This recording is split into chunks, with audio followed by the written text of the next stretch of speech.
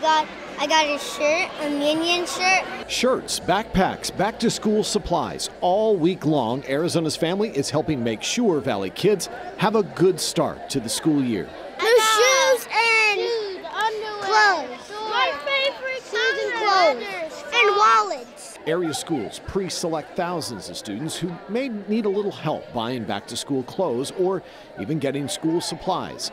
This week, those students will go to GCU to get those items. It's nice. It helps my mom. It helps my family because my mom has 5 kids. It's hard for her, and it costs a lot of money to get clothes for all 5 kids. The back-to-school clothing drive has been around since the 1960s.